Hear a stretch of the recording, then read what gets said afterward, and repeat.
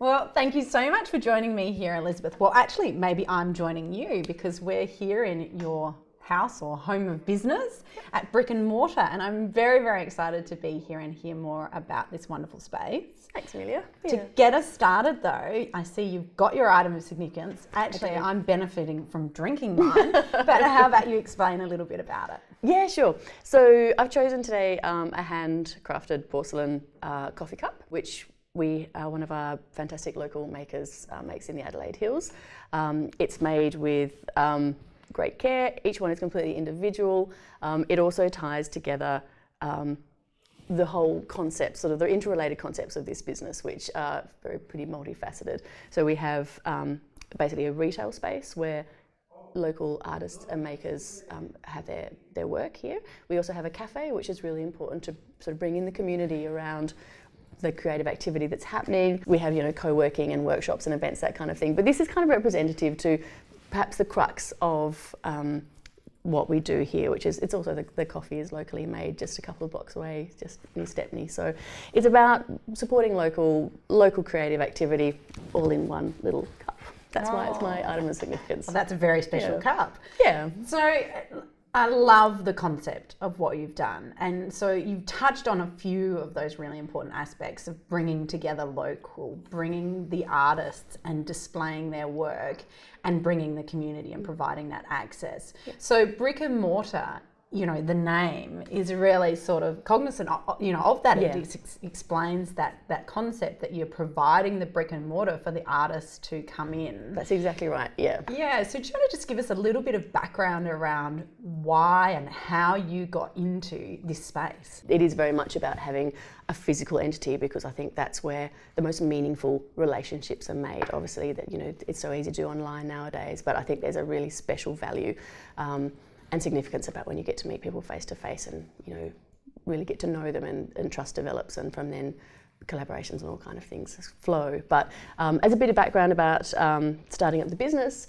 I don't have a background in any of this, which is probably like a good place to start. My background is in international policy, so I spent 10 years with Foreign Affairs and Trade as a diplomat, and then 7 years here in South Australia doing international policy development as a senior advisor.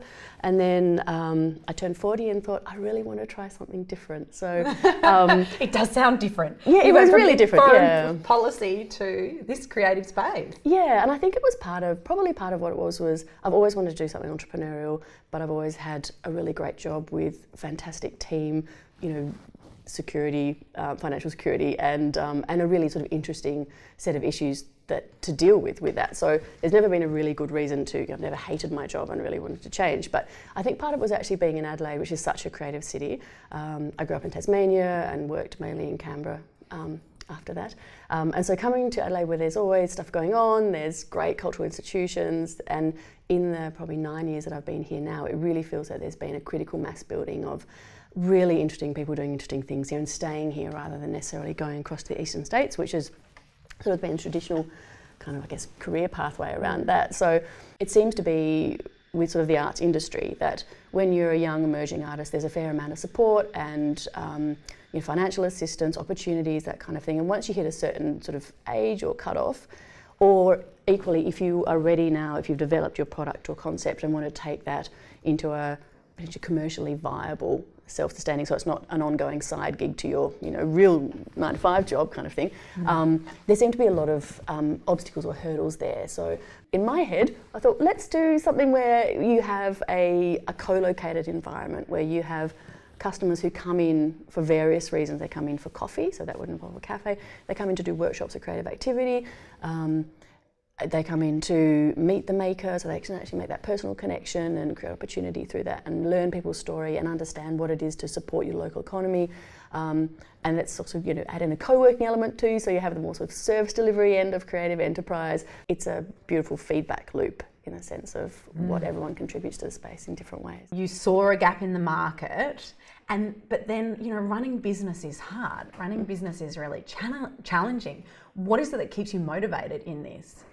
Hard work is so fine. Like, I've always worked in a job that requires really long hours, but I think when you can see the results, that's incredibly motivating. When you put in the hours and you put in the effort, and then you can see something come to fruition and you know that you've generated that. It's really actually super exciting, and when you can generate more so opportunity for other people who are in your community, then I get a real buzz out of that as well. Because this is such a multi-layered business and model, you know, how diverse is that community, and what are the different groups that make it up?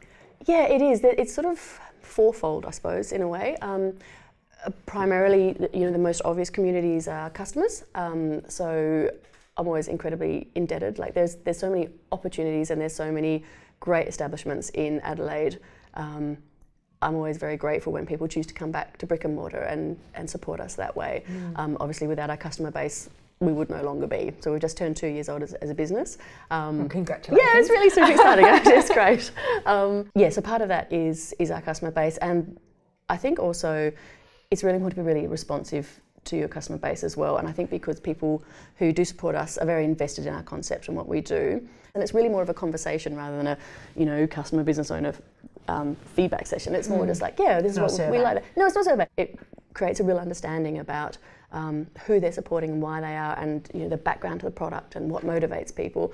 That's incredibly valuable for makers as well, because they can see firsthand and experience firsthand how people interact with a product. So you can see how people touch it, how they feel it, what they're drawn to, what they like about the story, where they'd like to see new products developed, which normally if you're in a sort of regular retail situation, you might not get that feedback for a couple of months down the track after, you know, you need to restock or that kind of thing. So that's really nice. And then of course upstairs we have our co-working element as well, and that's really great because people might come here because for example, they are interested in the sustainability kind of aspect of what we do, and then they'll see that we've got, you know, architects here who have a carbon neutral approach, or we've got some fantastic visual artists up here, or they might need some graphic designing done for a project they're doing, and because they're using our casual free co-working desks, they'll, you know, feel confident enough to go and have a chat and say, would you like, you know, have that sort of initial client kind of conversation, which is great. So yeah, it's a real, everything is incredibly interrelated, and that's how it's meant to work. It just really makes me really happy when I see that it is working that way. Oh, good. Yeah,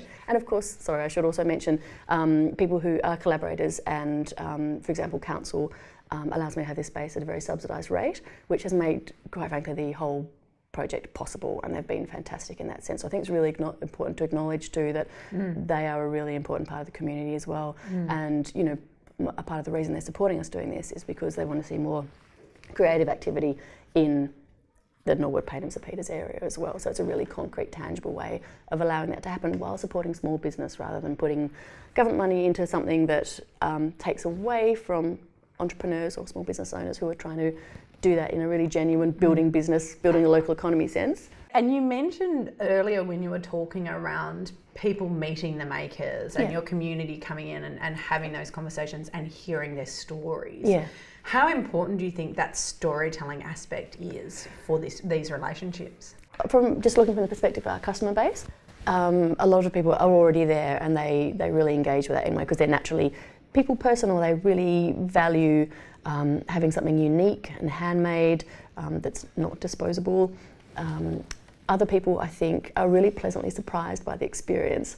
People who perhaps might be a little bit shyer or less sort of used to having a chat to people in the creative sphere. I think because it's such an easy thing to do and everyone's so friendly, it's actually a really nice experience for most people, and they come away with the sense of, oh, I know something really interesting about this person, and who would have thought there was this? And so then you have that personal connection. And I hope, you know, the way I'm explaining it, it does come across as really genuine, because it is a really genuine experience, and I think a very fulfilling one for both sides of that conversation. The reason I call this Brick and Mortar, as we discussed before, is because of that face-to-face. For example, I could speak to you as a maker, and we could speak about opportunities that I might be able to do for you, and which could be in, like, you know, accelerating your business, or I might know someone if you're looking for someone to, you know, cover you with insurance, just things like that you wouldn't necessarily have front of mind. But when you have a relaxed, normal conversation, then I think you I guess explore things more naturally, or there's more of a random effect, I think, which is really nice. Yeah, I'm a strong believer in the interpersonal as well. But and it's interesting though, because also I spend a lot of time in the digital online space. So and you mentioned that real need for an integrated, balanced approach, so that when it's not skewed. Absolutely. Either way, it's about trying to allow for both. What do you think has been in building this business and building your community? What's been your biggest challenge? That's a really good question.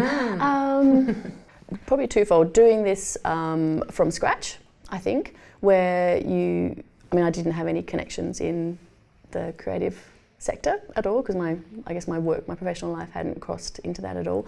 So it was really building community from ground zero, I suppose. And a lot of that was doing it in person, going and meeting people and having chats to people in markets, letting them know about what we're doing in the space and bringing people on board about the concept, and then actually converting that into people on the ground willing to take that risk, which is actually really an enormous thing to do to a brand new concept, a brand new space, no kind of necessary credibility in that space. It was a matter of either just throwing up your hands and going, this has suddenly become too hard, I'm going to walk away, it's not what I thought it was going to be, or damn it, I'm really going to pursue this and really try and make it work. And here we are 2 years later, and we're still here, which is great. So did that mean you had to learn how to make some coffees? No, I never did that, because I knew that would suck. I've always been really particular about not serving bad coffee here, because hilariously, that's actually one of the really critical elements of the space, and one of the reasons I chose Coffee Cup, as because it's what brings people in. A lot of people just come in for coffee and chat and meet people, and then they'll start to look at the retail space and think, oh, you do workshops too, that's really interesting, and then you can have a chat, and it's that sort of, I guess, soft entry point, which is really nice. And it is good coffee. So Thank you. And having good coffee is important. It is. Well, you can't not do that in Adelaide, No. Yeah. So as far as online platforms go, what are you using, and what's the one that you're mostly using? For us, I think Instagram works best for us, in the sense that it's very visual, and I think definitely the local Adelaide creative community engages really strongly in there. So the potential to have conversations and chats and that what's actually really enjoyable about it, meeting people online, that sounds weird, but you know what I mean, like in a professional capacity. In a professional way. Yeah, that's right. It has been great through Instagram, much less so now that it's been bought by Facebook and the algorithm's been introduced. I'm really strongly an advocate of independent media and quality journalism, just investigating and learning the full story, that kind of thing, which takes time. I think that's the other thing too. So I feel kind of the same way with Instagram now. It's just becoming a less interesting platform, in the sense that what the algorithm offers up for you to see is very rarely what I've actually subscribed to look at, but it's what is ranking popularly, something like that. Yeah. How do you think then you utilise the digital media but still maintain that human connection? I think it's really important to be very transparent and communicate what you're thinking to your community.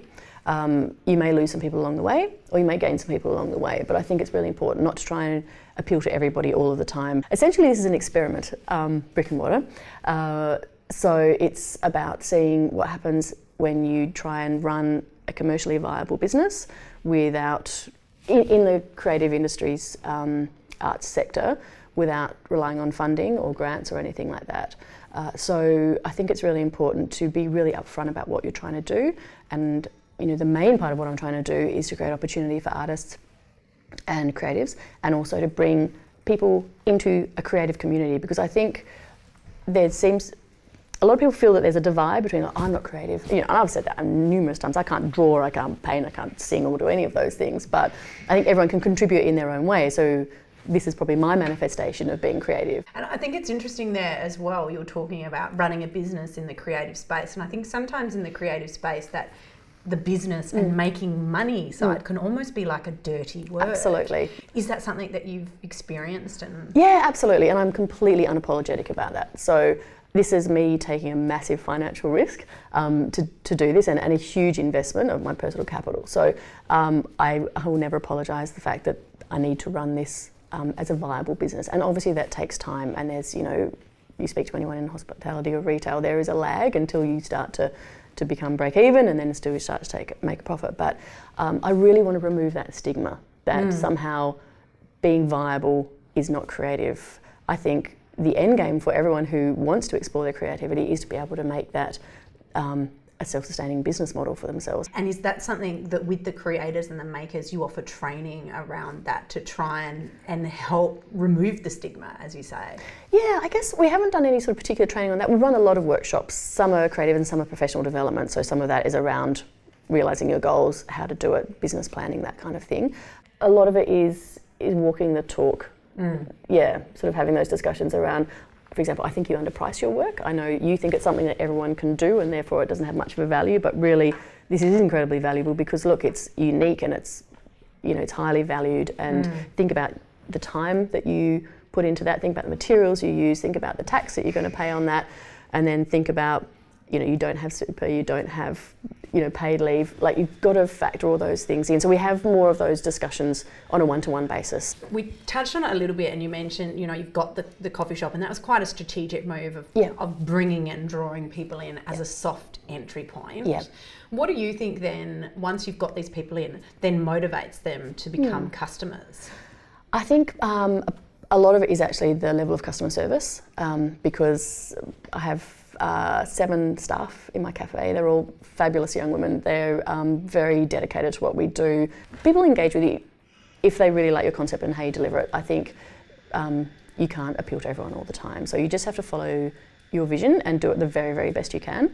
That's not always going to be perfect, but certainly as long as you're putting 100% effort in. And also I think probably bringing things that are new in all the time, just keeping it fresh. So, you know, most weeks we'll have something new, we'll have a new maker, or we'll have a new event, or we'll be exploring something different. So I think it's also keeping it fresh. There's a reason for people to come back and visit you again. Okay, well, I feel like we have covered everything, but before I let you off the hook completely, I'd love to finish in conclusion with Elizabeth's Be the Drop tip. So your Be the Drop tip is your top communication connection tip. So what is Elizabeth's Be the Drop tip? Particularly as a very fresh business owner in a new sector that I haven't been in before, I think where things have gone best is where I've followed my instinct, and that's because you know how you want things to be, and it also means it's a very genuine offering if you do that.